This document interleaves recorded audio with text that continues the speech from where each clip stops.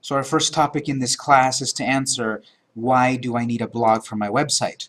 And everyone always asks this, especially with a new client that my company wants to take on, because they might say, well, I'm a restaurant. I'm just trying to sell food, our dishes and such. Why would I need a blog? Well, let me show you an example of one of my company's clients. That is one of our full-featured clients that has basically all of the things that I talk about in these classes. It's got a website, e-commerce, social media, blog, etc. So this client here, if you go to your web browser, you can also check it. The website is Aquí es Texcoco. It's a Mexican food restaurant. AQUIESTEXCOCO.com. Aquí es Texcoco. They are a restaurant that started in Tijuana in 1990. They came to the US in 2008 or 9, I think, and then eventually expanded a year ago to Los Angeles. So Tijuana, San Diego, Los Angeles, and the owner is setting his sights on expanding now to Las Vegas, he claims, by next year. So this restaurant is doing well, and my company works with them and basically does everything web-related.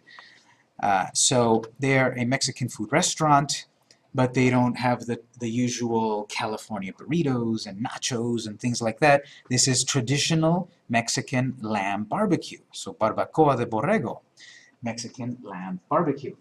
And so you may never have heard of that. Maybe you think it's just carne asada and that sort of thing. But the purpose of this site has a couple purposes. There's an order online button at the top right, so you'll be able to order any of the dishes. They don't deliver yet, but if you order, then it'll be available for pickup at the restaurant. It does get crowded, so you can book a table. Those are the two big goals of this website: order online and book a table. And so we want traffic to the website. We want people to search on Google, on Yahoo, on Bing, whatever, on a search engine. We want people to search Mexican food and find this restaurant, because then what they can do here is order online, book a table, or maybe visit the restaurant or call or follow us on Twitter or whatever. We want traffic. That's that whole art and science and magic of SEO, search engine optimization. Just because you've got a website about Mexican food doesn't mean people will find it. That's SEO. One of the aspects of SEO is that the search engines really want you to have timely, relevant content. Let me make a note here. I'm going to provide you with notes and other items. So I'm going to start making some notes here. Some aspects of SEO. The search engines want you to have timely, relevant, and authoritative content. Timely content, relevant content, authoritative content. And I'll go into detail about those, but in the SEO class we go even further. In short, what this means is, if you've got a website and your competitor also built a website at about the same time, you have to work to appear ahead of them on the search engines. Well, if you continue to update your site more often than your competitor, that's a good thing. If they haven't updated it in a month, in 6 months, in a year, but you've been updating it on a timely manner, and I'll explain what timely would mean, you have a little bit of a head start on your competitor. So timely is simply updating your site on a regular basis. People then always ask, what's a regular basis? It's really going to depend on your website, its content, its purpose, and so forth. But one sort of metric or goal to go for, if that has not been on your radar at all, is to update it at least once per month. At least.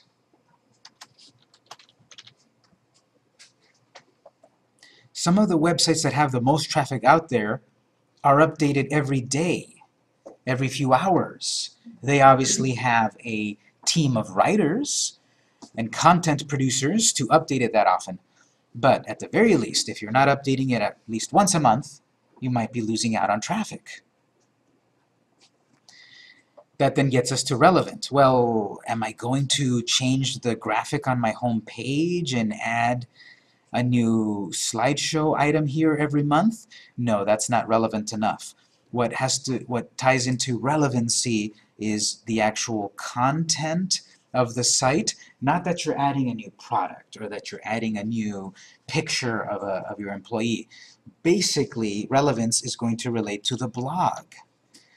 The blog is a part of your website where you're going to create content, you're going to write stories, you're going to write blog posts. I'll show you examples in a moment. But that's what's going to be relevant. You're going to be updating a blog on a regular basis, once a month, for example, to start off with. A blog which is about your business and tangential material.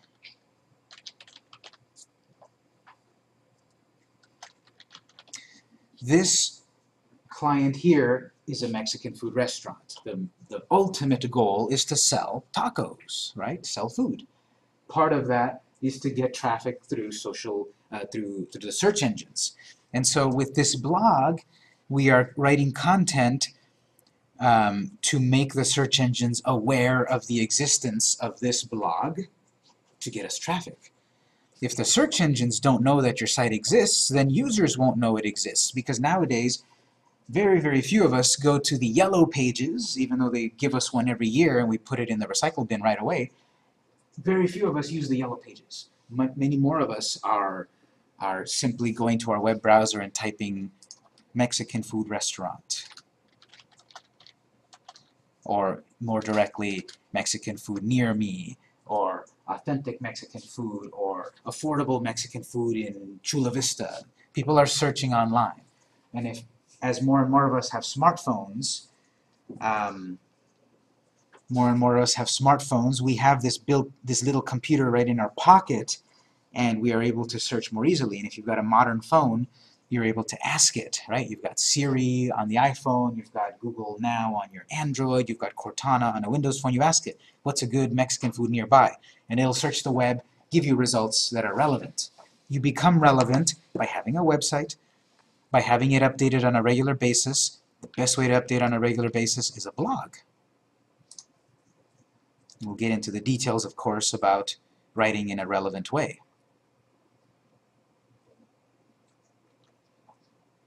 And authoritative is about writing content that matters.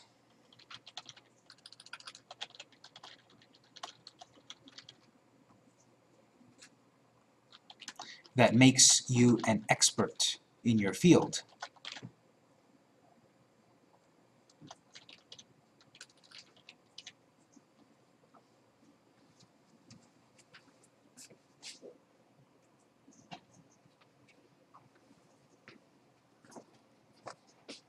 So timely, relevant, authoritative. It's all about content.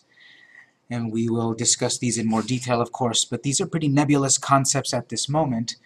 Let me show you how they apply to this client. This website has been around since 2010, I believe. The eye had hired a different company before us, and they built him a website, and it was okay, but it needed to be more powerful. Eye-catching and such. So eventually the owner hired my company and we built him a WordPress site. This is a WordPress website.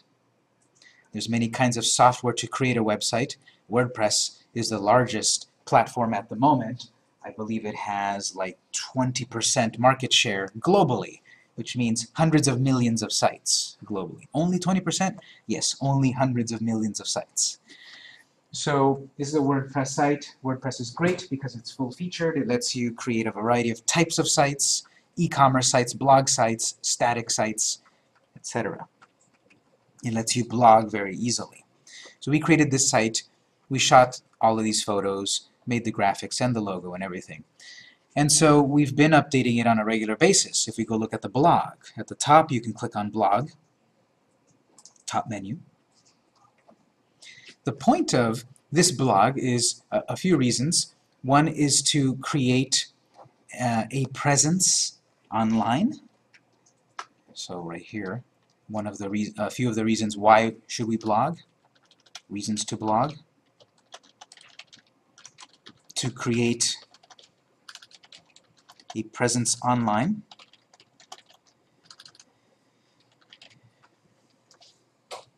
In the old days, the question was, do you have a website? Now that's assumed. If you never realized that, I'm telling you, it's assumed you have a website now. If you don't have a website yet, one of your first goals is to create a website. So you want to create a presence online on your website. But a presence online doesn't only mean your website. It also means, for example, social media and blogs. So if only the website defined your business, people are not going to get a full picture of your business, and the search engines are not going to promote you as much if you've only got a website. You want to be also on social media, and you also want to have a blog. So that's one of the reasons to blog, to create a presence online. Another reason is to create authoritative content.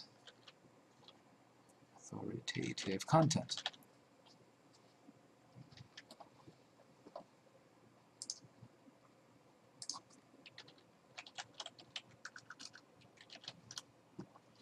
You want to become an authority in what you're about. You want your name to pop up when someone's searching realtors in Bonita, when someone is searching daycare centers in Eastlake, when they're searching Mexican food in San Diego. You want to be that authority. You want to be on the first page of results. You become that authority on the first page of results again through the content, the presence that you're creating, the blog that you're writing, the social media that you're doing.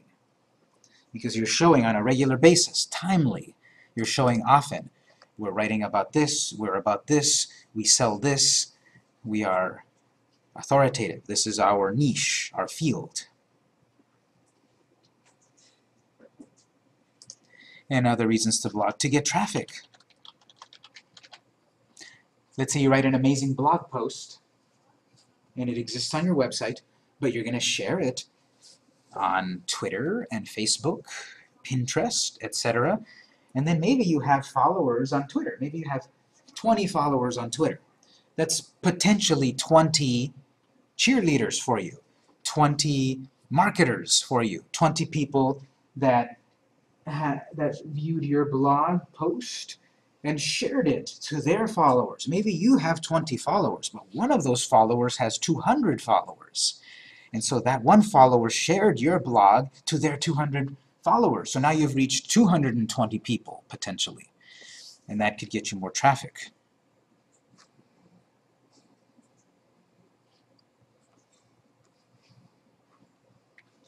And then that is part of the reason also to blog is to improve your SEO. Because a static website that has not been updated in a while, it might be the most beautiful looking website, it might have maybe one blog post that was amazing, but what else do you have? The search engines ask all the time, what else do you have? And if you can't provide that what else, social media, blogs, etc., then you're not going to be as relevant or authoritative to the search engines, and then you won't appear on the top results.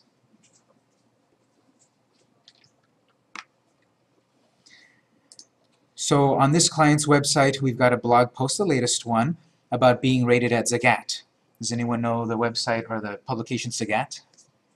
Zagat is one of the biggest names, if not the biggest name, in restaurant reviews. So this client of ours got rated on Zagat. That's further creating that authority, letting Google and Bing and Yahoo and visitors know that this is a Zagat-rated business. These recent posts have been a little bit about tooting our own horn, but we'll see the different kinds of blog posts. These are the celebrities that have visited the restaurant in San Diego or Los Angeles. So there's a couple of those.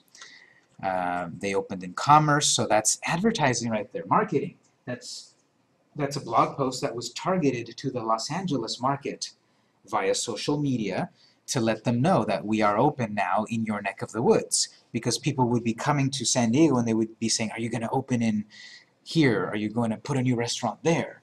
And the restaurant is expanding, and then the next leg after San Diego was Los Angeles, technically commerce.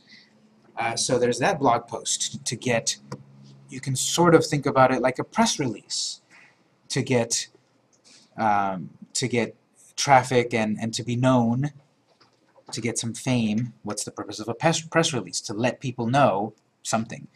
So there's that blog post of a press release nature on the site. As I said previously, the restaurant is Mexican food, but maybe you've never had some of these dishes. So another aspect of what this blog is about is to educate people on the food. So this plant right here, which looks like an agave plant, it's a relative actually. Does anyone know what does an agave plant graduate to? Tequila. Tequila, yes. So the related maguey plant also graduates to an alcoholic beverage, which is pulque. This restaurant serves pulque, which is one of the few restaurants in San Diego County that serves pulque. So you're going to get educated by reading this blog. What is pulque? Its history and such, and that we serve it at the restaurant, and that there's different flavors and such. It's a very interesting beverage because you can have it straight, which has a very sort of earthy flavor, and then you can also have it mixed with a variety of fruits and such. Question. Yes? Is there any reason related to SEO why the blog posts are not dated? Or is that just more of... That is more aesthetic. The question comes up about should we put dates on our blog posts? There doesn't seem to be a consensus, yes or no. So we've just chosen here for aesthetic reasons not to put a date, but it should not help or hurt you if you do have a date. It may change. The search engines move their goalposts all the time. They may at one point decide, make sure you've got a date on your blog post. Then we'll have to go back in and edit it so that it shows it. So at the moment, it's kind of either or. Perhaps lean toward, yes, put a date at a future point, and by default, WordPress will put a date on your blog, so it'll do it for you. But just for presentation, it doesn't have a date. We have one page full of posts, and then we can go to page 2. Yes? Even if you remove the date, is it still in the code? So as Google calls, will they still be able to get the date even if it doesn't show? Yes, actually. The WordPress technology automatically creates dates and such, and it is in the code. There's always a last modified date built into your pages and posts, so the search engines will see that, even if the user doesn't see it. So if you just went in and modified, say, 5-year blogs, I mean, I know you can set the date manually, but if you just modified it, does that look like activity for Google? So maybe they don't see a whole new paragraph on 5 of them, but you just do a new sentence or slight change. I wouldn't modify the dates, but I would modify the posts, and in the post mark that there's been an update. That, I think, is better practices than modifying the date. Because if you modify the date, actually, what often happens is you lose the social shares. If you notice here on this particular blog post, and I'll go into detail, this has been shared on Facebook 38 times, on Twitter 4 times, and that's tied to the original date of the post. So if you change the original date, suddenly all those become 0, because it's a new post. So I would not go back to change my original dates. I would simply add new content, mark that it's been updated, and that'll work out better. So I'll bring that up again. It's a little technical, but there's a lot to talk about. That's why it's a 4-week class. So here's another one. This was the first big celebrity that came to the restaurant, Andrew Zimmern, and he did an episode of his Bizarre Foods, and he featured the restaurant because one of the bizarre foods that they serve at this restaurant is lamb brain tacos. So if you're a little adventurous, you can get some lamb brain tacos, or chapulines, which are crickets. You can get a cricket taco. And also the normal stuff like tortilla soup and plain tacos and such, but that's what got them their first bit of fame. This is a blog post about the craft beers. This is an example of a post that was about a year old, And then the restaurant has added new beers, so we updated a new picture, we added new text, and then reshared it on social media. Didn't edit the original dates, but reshared it on social media, added a new video, and that's gotten 119 shares on Facebook, and 12 on Twitter, and 11 on Google Plus, and more.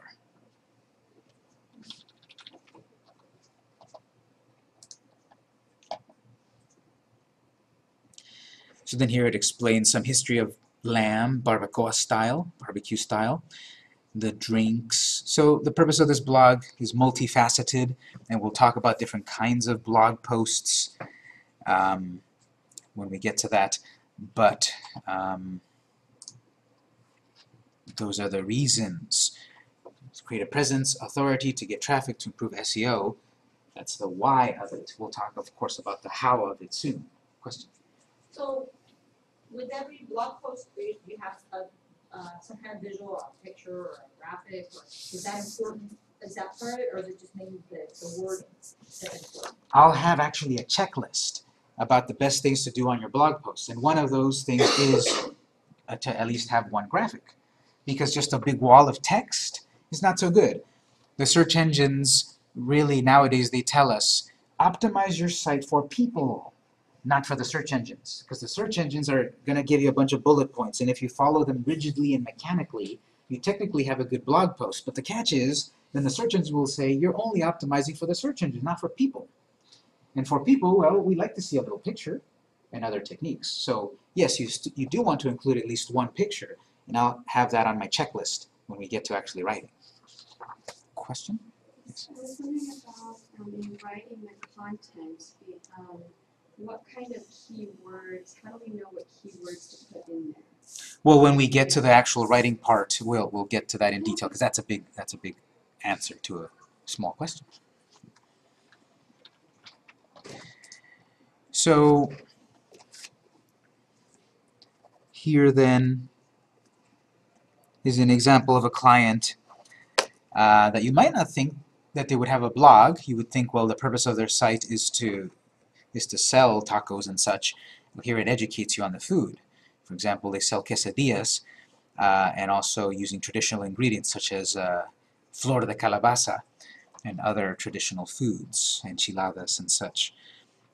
So that's the purpose of this blog, to create a presence, because then we write a blog post and we also share it. We publicize it on Twitter, Facebook, Google+, whatever, other social networks, so that it just doesn't exist on this site, that it also exists on other social networks. And we'll get to that too, sharing your content on social media.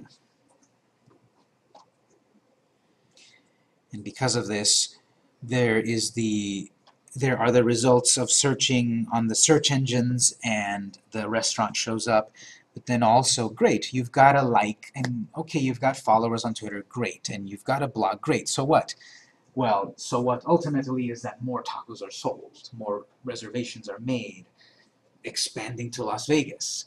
So all of that is in service of what is the ultimate goal of your business. The ultimate goal of this business is to sell food to make money. So you have to decide what the ultimate goal of your business or online presence is.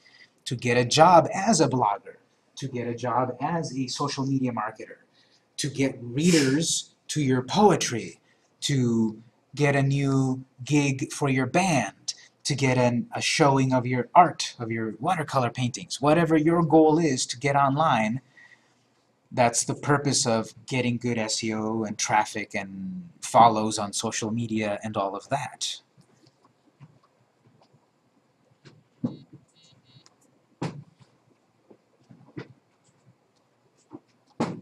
Let me show you an example of another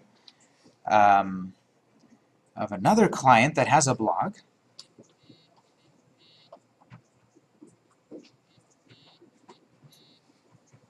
And this is probably going to happen a bunch to everyone. If you're having trouble with your keyboard, the way to lower it is basically put some pressure on the center post and then press down a little bit, and it should go down. So don't try to move it to the edges. Put it in the center, push on the center, and that should be able to move your keyboard. Okay, so this other client, Elsa Valencia.com. She's an up-and-coming jewelry designer. Very nice jewelry. She's actually very recently been contacted by Vogue magazine in Mexico to start featuring her jewelry. And so she has this online presence. So she's got a website. It shows off her jewelry. She's on Twitter. She's on Instagram. She's got very good traffic on Instagram, actually. Instagram is great for visual content, so showing off those rings and pendants and so forth on Instagram. That's her website and her brand and everything. This is another website built in WordPress, different kind of style than the other one, much more clean and modern and stark and so forth. Big, bold graphics. It's also mobile friendly in that if someone visits her site on a mobile device, so if I shrink my web browser kind of like a cell phone, you know, a cell phone is tall and thin, it's mobile friendly. It grows and shrinks to the size of the monitor. That is an aspect of SEO. It doesn't exactly relate to blogging, but I'm going to give you a freebie here. If your site is mobile friendly,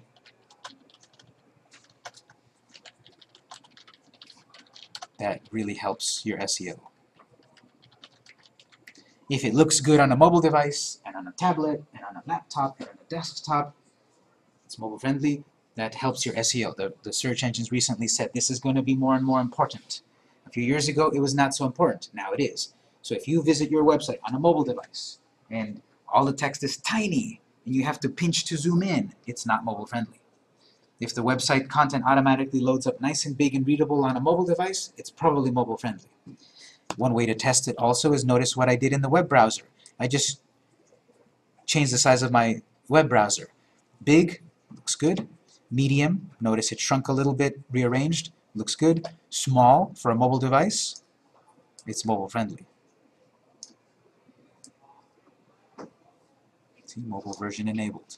And that's something that WordPress will let us do pretty easily, really, with the click of a button. And so you can go to the shop and see the jewelry, easily order and all of that. But there's also a blog. And in this case, the blog is used to really tell the story behind the pieces. The pieces are pricey, but hopefully you read the blog, you see the pictures, and they resonate with you. That's why this design looks like this. That's the meaning behind this. I believe in this. That's part of my core value. Okay, I will take out my credit card and buy it. So that's what the purpose of the blog is, to give the story behind the process of creating the jewelry, or the story behind the meaning of the jewelry. Question? Yes, so you're writing the blog for all these different, how do you get to know the company so well? How do you know what to write so well? That really is the process of getting to know the company. In my SEO class, I give out an activity where it's basically a couple of documents to have filled out with the client. Talk to them, ask them these questions, fill this all in, because yes, obviously the owner of the business is going to be the best person to talk about their products. And us as a third party, we usually start off with very little knowledge of their product. So through this discovery phase or exploration phase, we ask them questions, we get answers, we ask more questions further, we look at their products, we learn as much as we can, and then we start to get more educated about their product. And yeah, maybe the first 1 or 2 or 3 blogs aren't as in the voice of the company, but hopefully if you do have a relationship for some amount of time, you are going to get much better at the voice of their company and understanding their product to write effectively about it. What do you think about allowing other people to post blogs on your website? That is one of the things we'll talk about, which is relevant. Other people, ghost writing, guest writing, etc. It is relevant, but there could be that downside of it that if we hire just anyone that will do a blog for $25 or $1 a word or whatever, there is that danger that they don't know very much about your product and you're going to get a mediocre blog post you paid too much for. So it could work out, but you do want to vet You do want to approve of the potential writers for you, get samples and such to see the quality of their writing, and then maybe do a test post or two and then decide to take them on to write for you. So this one's got dates. July 10th, May 20th, older posts, February 3rd, etc. So you can click, notice there's a snippet, there's a little bit of text, perhaps a picture, but then you can read more. And we'll talk about some of these details. But you click read more, and then the fuller blog appears with much more content.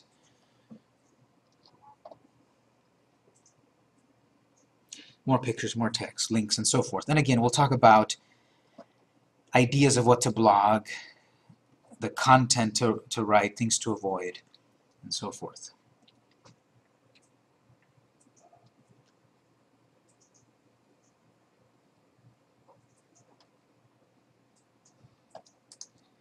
So those are a couple of examples there. Let's look at one more.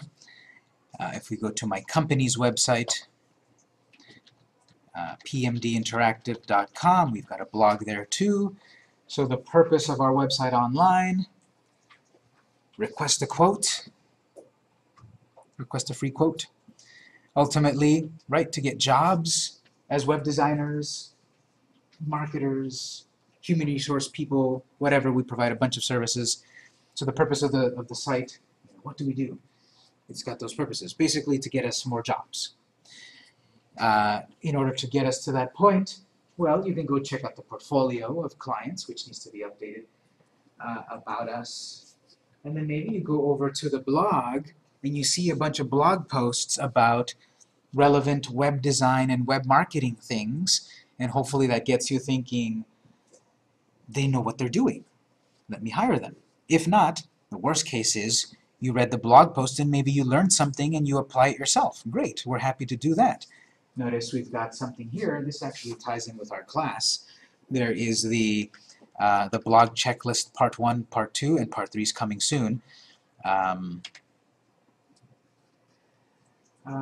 More relevant information about what you should do with regards to blogging.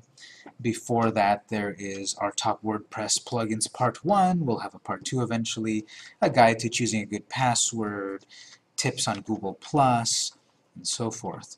There's a little bug. There should be a read more, page 2 and such. I gotta check what's going on there. But here's a few blog posts to look at. And again, I practice what I preach. My company does that. So this particular blog post, our top WordPress plugins, is going to adhere to the different things we're going to talk about in this class on how to write a good blog post. And I'll have a checklist. You can get a preview of it in those 2 other blog posts. Part 3 is not there yet, but I'll give you a handout that has that condensed. And so this is another example. The point of our site here is for you to hire us, basically. And so we are showing relevant, timely, authoritative content. It's relevant because you need to hire someone to make a website for you. This company can do that. It's authoritative because we're writing on these topics of web design, web development, marketing. It's authoritative. It's important, real stuff. It's timely. It should be updated about once a month or so. Sometimes we miss a day, but you know what they say about the cobbler's children have no shoes. And so it's following these tenets that I talk about in this class and all the classes.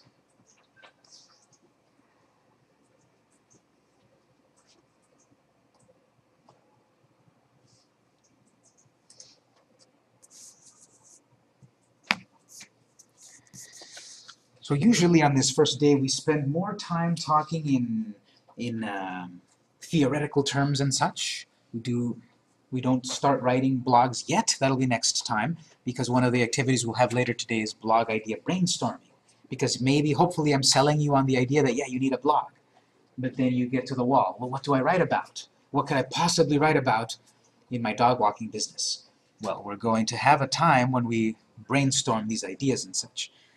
So We're going to get to that, but we're talking in theory now. We're trying to answer the question: why does your business have a blog, or why does your business need a blog?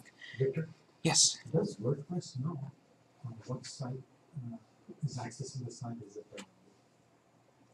Is it a phone, or is it a computer, or is it a tablet?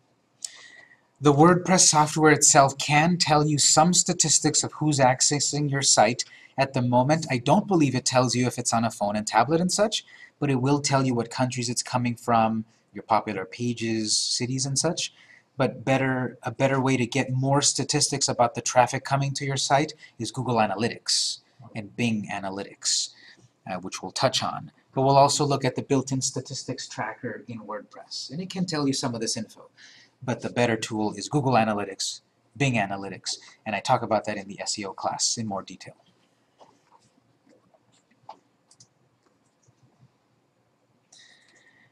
So mostly I've shown examples of websites that are created in WordPress, and I can show others, but you get the idea. The other kind of blog that we'll talk about is Tumblr, but we'll talk about that after our break. So we've talked about some theory, shown you some examples. We'll continue, but usually every hour or so we take a break. It's just about that time. So it's 10:40. We're gonna take a break 10 minutes. We'll be back at 10:50. When we go on, we'll continue to learn these concepts and apply them.